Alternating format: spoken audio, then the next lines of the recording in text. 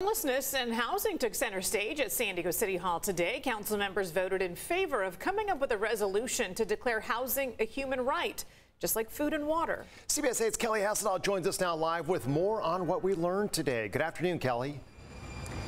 That's right. Well, Council President Sean Elo-Rivera is really spearheading this effort. He says declaring housing as a human right is really needed so that the council can really prioritize what they're doing as they move forward and to really just make a commitment to say we're going to try to make sure all San Diegans have a home. However, the city attorney made a point to say that passing a resolution like this could potentially open up the city to lawsuits. A resolution is a legal document that can create enforceable rights. If we make promises we cannot keep, we will likely be sued. Aspirational language is often used in a resolution like this, where the council is making progress on issues, but work lies ahead. Now, having said that, City Attorney Mara Elliott said she's comfortable moving forward. They just have to be careful with the language in the final draft. So the vote today, which was unanimous, was in favor of having the City Attorney's Office draft a resolution declaring housing a human right. A couple of drafts by Council President Sean Elo-Rivera's office have already been put together.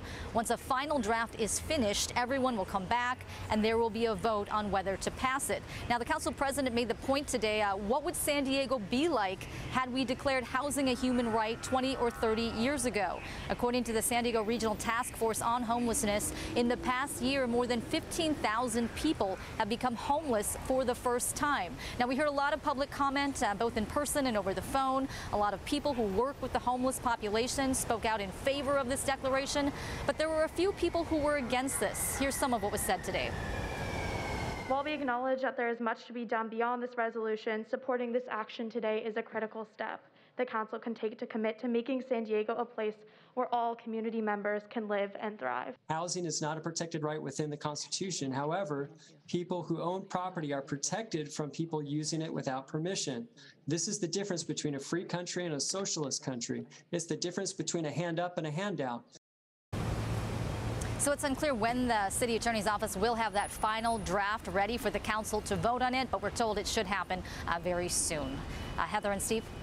Kelly, if the final draft of the resolution does in fact pass and housing is then declared a human right in the city, does that have any sort of impact on law enforcement? For instance, will they still be able to ticket people for blocking sidewalks or setting up a tent on a sidewalk?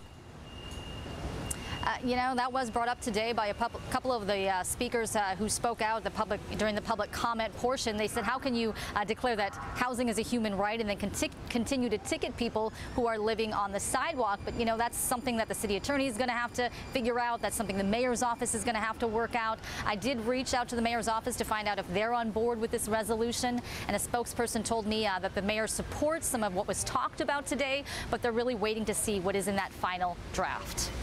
The devil is always in the details. Kelly, thank you.